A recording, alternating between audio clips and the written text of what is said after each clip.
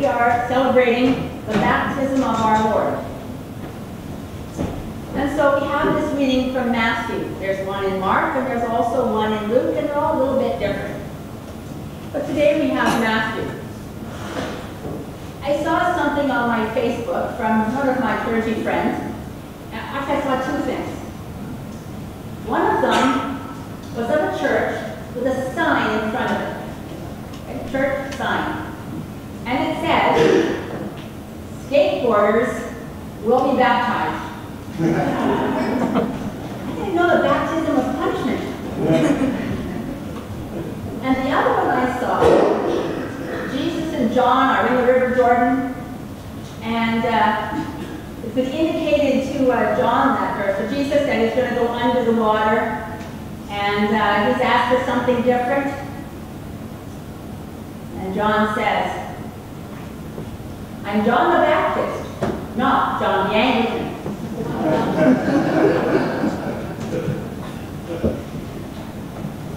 Why doesn't John want to baptize Jesus? Well, he's been preaching about sin to sinners. He has said to those who gathered around him, particularly the Pharisees, etc., you brood of vipers. You brood of vipers. And he said, don't expect that you will be saved by your father Abraham. You're responsible for yourselves. Repent. Now, we have a tendency to think of repent as being, I'm sorry. Now, it should be, I'm sorry, I'll never do it again.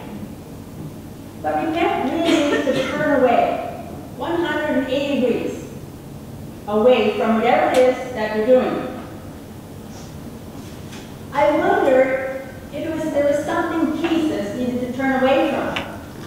Not necessarily sin, but what about his life before?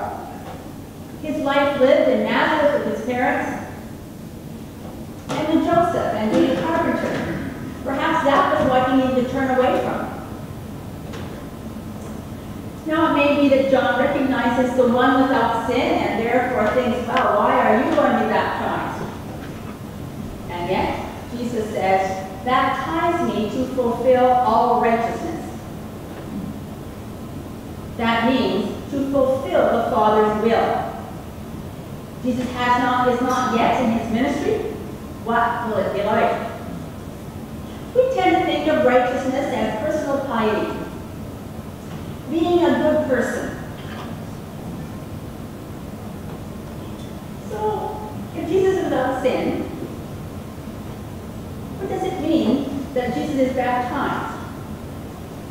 He's baptized just like those sinners that John is railing about. Not because he has sinned, but to identify with these people who are in need of God's mercy.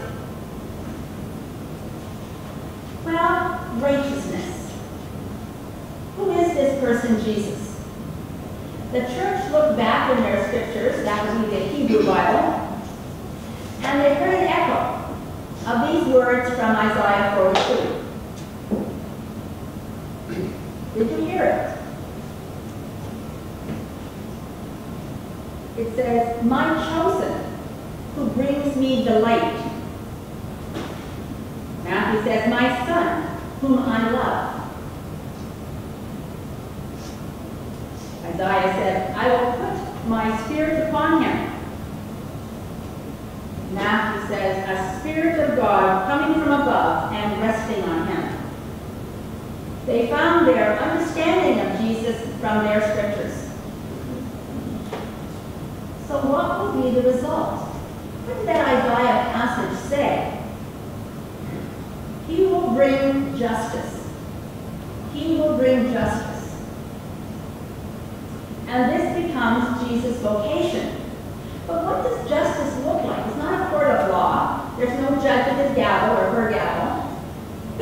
But for God, it means healing, light to the nations, open blind eyes, free captives, and release those in dark dungeons. This is part of God's justice. And this is what God promised through the servant, that this is who the Isaiah is talking about, and now in Jesus.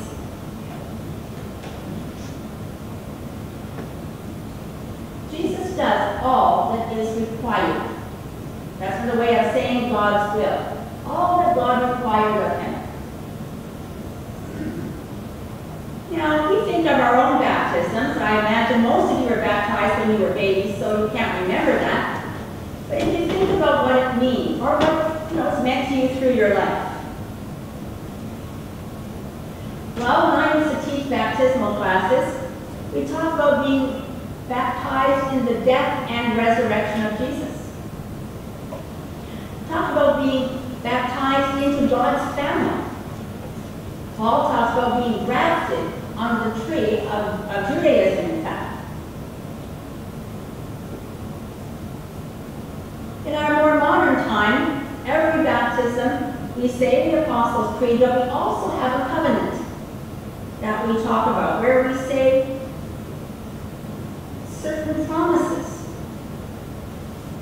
One of the promises is to seek and serve all persons, loving neighbor as self.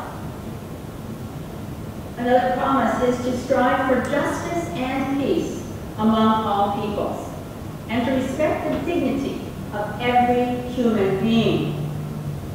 And one has recently been added to care for the earth as God's creation. I think that these promises encapsulate what it means to be righteous in God's sight, to be doing God's will. Now, it might not mean that our baptism, but we affirm it every single time that we bring children and adults to the font. Those promises mean something. Are we doing all we can do to fulfill righteousness, to do the Father's will, God's justice for the world? And that justice, from what we see in Jesus rising out of the water as if he were a sinner, as it talks about in Isaiah, that justice especially for sinners, the poor, the least, the last, and the lost. That's who Jesus identifies with in his baptism. This justice is the root. And root comes from the word radical. When we think of radical, we think of protest marches, don't we? Things like that. But it means getting to the root of God's will and doing it. Not just knowing about it, but doing it. Are we ready for radical action? Are we ready to seek and serve others? Are we ready to love our neighbor as ourselves? As simple as, my neighbor put up a fence I didn't want. Do we forgive that neighbor? That's a very simple one. But what about the person who fired that missile? What about that person? Do we love that person as neighbor? Because that's what it means. Not people who are good, not people who are deserving, not people whom we know. Everyone is our neighbor. That's why it's radical. It gets to the root of God's desire for the world, God's justice for the world. And that justice came in Jesus Christ. It was given to us to carry out after Jesus' resurrection. Do we see ourselves as radicals, doing the will of the Father? That is our vocation.